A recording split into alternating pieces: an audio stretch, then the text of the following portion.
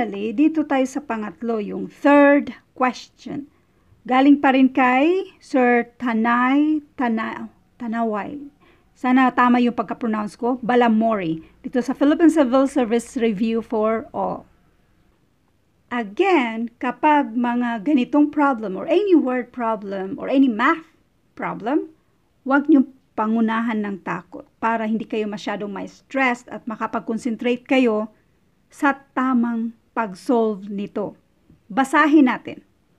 Find the 3 consecutive even integers. Isulat muna natin.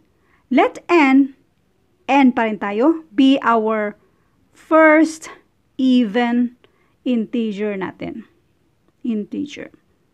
Tapos, kasi even man siya, laktaw tayo ng dalawa. So, plus 2. So, ito na yung second naman na even integer or number. Next, plus 4. Yan yung third even integer or number. Such that the sum, so mag-add ulit tayo. First of the first and the third integer. So, yung first daw at yung third.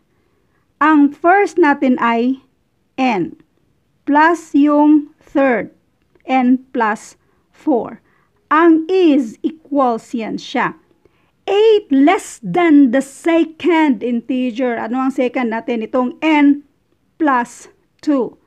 So, n plus 2 minus 8. Yan yung ibig sabihin yan. Yan na yung equation natin sa problem na ito. Uulitin natin dito banda. Is equals yan siya. 8 less than the second integer. Ang ibig sabihin yan, si second integer which is n plus 2 less than, 8 less than. So, mag-minus tayo ng 8. So, n plus 2 minus 8. Ngayon, isolve na natin to. Ipagsama natin yung mga like terms.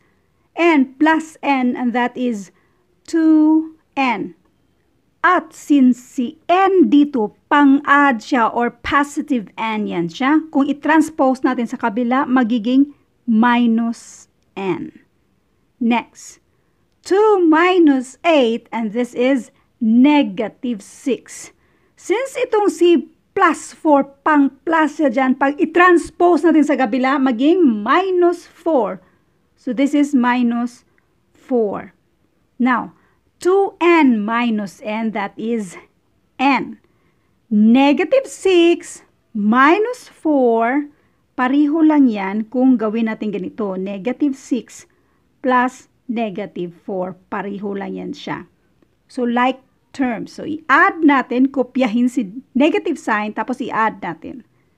Therefore, ang equivalent ni n ay negative 10. By the way, mayroon tayong separate video about how to add yung mga positive negative signs kasi may mga nalilito niyan. Meron tayong separate video about that one. So, ang value ni n, yung first even integer natin ay negative 10. Next, plus 2. So, this is negative 8. Negative 10 plus 2, that's negative 8. Next, yung third even integer natin, third number, n natin ay 10 plus 4. So, negative 10 plus 4, and that is negative 6. So, ang sagot dito ay negative 10. Next, yung second ay negative 8. Yung third ay negative 6.